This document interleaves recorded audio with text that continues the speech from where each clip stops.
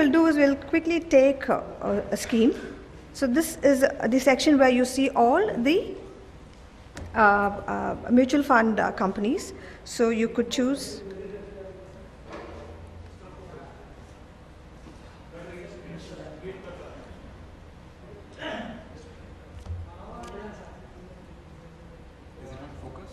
no, the other part of it is cut. It's not visible.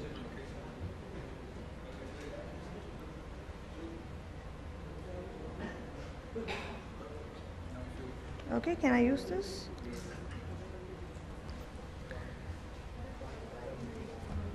So if I choose ICICI Prudential, it lists all schemes of ICICI in the drop down below. So from here I can pick and choose any funds. Let's say I selected Focus Blue Chip Equity. I can click on Add to add it to my active list. And if I want to compare this scheme against the category to which it is assigned to, I could click on Add Scheme and Sector. So this way I get to see that this is assigned to equity large cap category. Yeah. And if I want to look at indices, I can choose from the group of indices available here. So I'm just going to choose BSE Sensex and click on Add. So now I have 3 instruments selected on my active list. So either you select a fund and you start your research, or you use various filter tools to add your criteria, come up with a list of funds suitable and include them into your research. So for every fund we have a fact sheet. So you can click on the fact sheet icon here to view that. Okay. So this consists of 4 tabs, sorry 5 right now. So where you see the summary of the scheme, the investment objective, ratings, latest price, the purchase information, the fund manager's information, followed by performance. So this compares the performance of the scheme against the category average with some standard tables in the bottom. Get into breakdowns. So breakdowns is where you see the holdings of a particular scheme. So you get to see the top 10 holdings, and you can click on the link here to view the complete holdings, concentration analysis, sector split, region, asset split is available. We've recently added the historical breakdown tab where you can see sand charts of how is the historical movement of AUM, which is the first chart, the top 10 sector movements historically, region and asset allocation is given here. So this could be converted to a PDF. So you could either go for a summary fact sheet, which is a 1-pager, or a detailed fact sheet which will contain all the tabs that I have shown you now. So likewise, there is also a fact sheet for your entire category. So now I want to analyze the large cap category on the whole. Then I can look at the fact sheet of that by clicking on the button here. So this gives an overview of this category. So there are about 73 schemes in this category with 32 AMCs managing them. And you get to see the top performing funds over 1 year, 3-year, 5-year period, bottom performing funds over 1 year, 3 year, 5 year, most volatile, least volatile, quickly. The performance tab here is the average performance of the category. So you see how the entire category has performed historically and how volatile the category has been. So we see these periods it's been highly volatile, and now the volatility has reduced, with top schemes by fund size and Sharpe ratio in the bottom.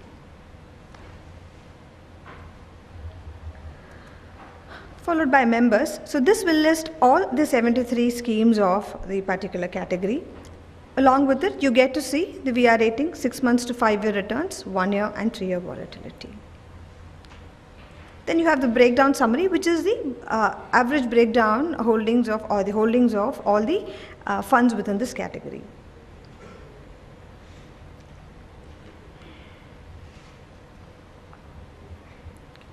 Now we'll move on to some charts. There are many charts available, so we will only look at key ones.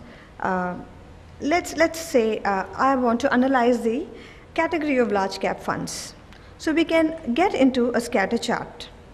There are two types. I'm going to choose the interactive scatter chart. I can choose a period of analysis. If you notice, for a category, I will have two tick boxes. The second tick box is to view all the members of this particular category without having to select them on the active list.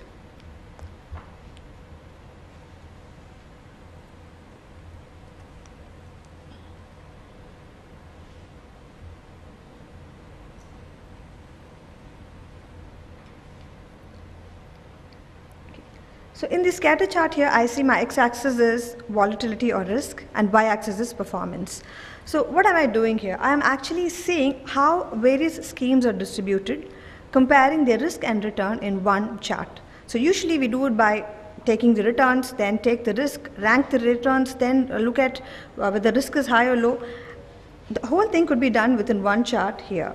So I can see that there are these are the different schemes available in this category.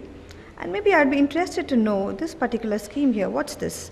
So it's given the highest return with low risk within this category. So if I highlight that, so I see it is the BNP Paribas equity scheme. So similarly, I could also see if I want to check where is ICICI, I could go to the bottom of the page and choose the focus blue chip scheme. It gets highlighted in my report. So I get to see both the risk and return in one chart here. This can also be used to identify what are the schemes that are highly risky but still are not giving enough returns.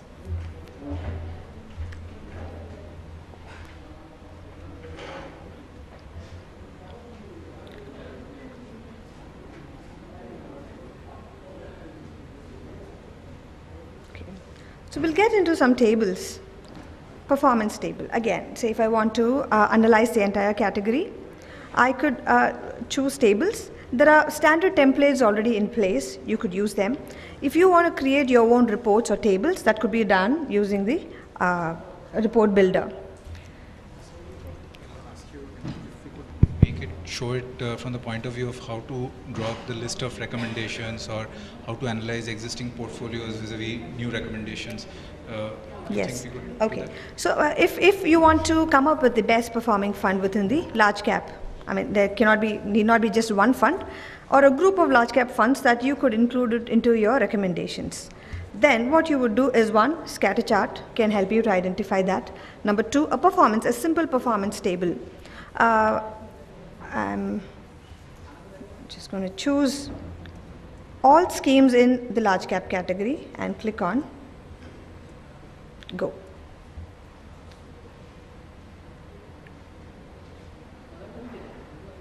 So what you see is it's included all the 73 schemes and it gives me the latest 1 month, 3 months up to 10-year returns in one table. I could click on the headers to sort them. Ascending order, descending order. So here I see, when I look at the 1-year performance, ICICI Prudential top 100 equity is doing well here. Well, I just do not want to look at the 1-year performance. I want to see how the scheme is performing the entire 1 month to 10-year period, whether it's consistently performing or not. So what I could do, I could add a rank column. So this includes rank. And you could also see the quartile highlights together.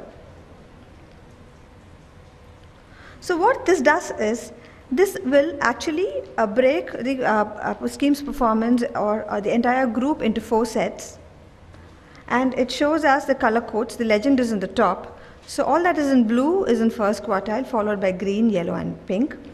So we look for schemes where there is consistent blue or quartile, it's in the first quartile. So I could look at those schemes and add it to my active list. Let's say I had this, I had the SBI Magnum Equity, IDFC's fund,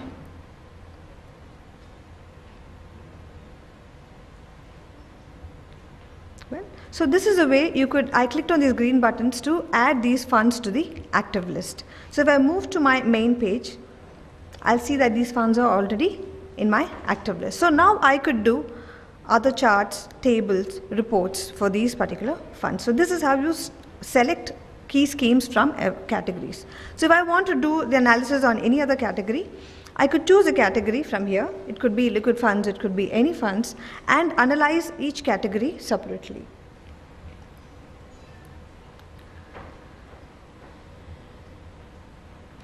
Okay. The other way to come up with best performing funds is to use the filter builder. So I can click on the filter builder here. There are a lot of filters available. Let's say you are looking at the, you want to look at the large cap and mid cap category. So choose large and mid cap. So before I could add, you can see that there are totally 1,720 schemes currently available in this universe. So I can click on the sector equity large cap and mid cap, which adds it here. And now it filters it down to 62 schemes out of 1720. Out of these schemes, I could say I would only want to look at schemes where the fund size is greater than, let's say, 1,500 crores. So you can click on add. So there are only 55. And you could also say I only want to look at schemes of certain AMCs. So you could choose the fund houses and click on add. Or it could be the performance over last, say, 3 years, annualized basis should say at least 10%. You click on add. So there are only 20 schemes. Then it could also be the value research rating. So you can choose VR rating and say it should at least be 4 stars and above. Click on add. So it keeps filtering funds, and at any time you can click on show results to see these funds. So now we see that these are the 17 schemes wherein all large cap and mid cap with fund size greater than 1,500 crores. Performance over 3 years is greater than 10% on annualized basis, and the ratings are 4 stars and above. Other filters that you could use can also be at the fund manager level. I do not want to look at schemes where there is a lot of shift in fund manager, or say where I want to look at schemes where the fund manager stayed with the fund for at least 2 years, for 3 years, or it could be at the asset level. I want to look at funds where the cash holding is less than 10%, or equity holding is at least 70% and above. So you could use all these filters available here to come up with the set of funds. Okay, Navya, for paucity of time, can we move to how the IFA could readily use this software to do effective recommendations? Like if as an IFA I have to draw up my monthly sales list of recommended funds under the various categories. So could you just give us an example of drawing up a list of, say, short-term debt funds? I mean, it could be equities also for all it matters. So if I have to build a portfolio filter, yes, that is one way that you showed us. The next could be if you are showing us how to analyze that a client has existing, say, 3 or 5 SIPs going, and I want to analyze whether all the funds are doing well, say over the last 5 years, because we've had experience of lots of customers complaining that their SIPs have completed 60 months and yet they don't seem to get any performance. So we could take an example of 5 funds, show the historical performance, and take another 5 funds where we can show them that, look, these are better performing funds, and had we been invested there, it's not that the 4 years has been bad for everybody. Right. Yeah, SIPs can also be done in charts. So you could choose the funds that you're recommending, and you could also choose funds, let's say choose JM Financials equity. It could also be, you can choose an index too. And under charts, we have something called as regular savings and withdrawals. So here, if I choose savings, I can enter my period. It could be 1 year, 2 year, 3 years, and select whether it's a monthly SIP, quarterly or yearly, and choose the date. So it could be, say, 1st of every month, and regular investment of 1,000. Now if I do this and click on go, it's going to give me the SIP chart comparing all the investments I have selected. So you can see total 12,000 invested over last 1 year. What is the value in each of these funds as of today? It's available here, and you can see how the value has been changing regularly. So this way you can show. But you can take this data back to 4 years. Yeah. Because if you see, we are in 2012. 2008 is when the crisis set in, Right. and there's been a lot of volatility in fund performances during this period.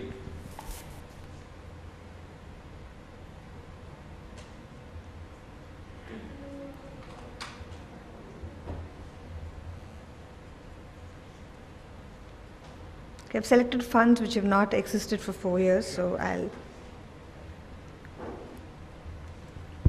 She's just taking a list of funds which have a vintage of that relevant period.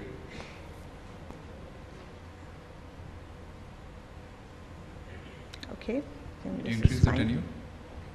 Yeah. So here it gives the total investment in the top and the period of investment, and you can see what is the value of those investments today.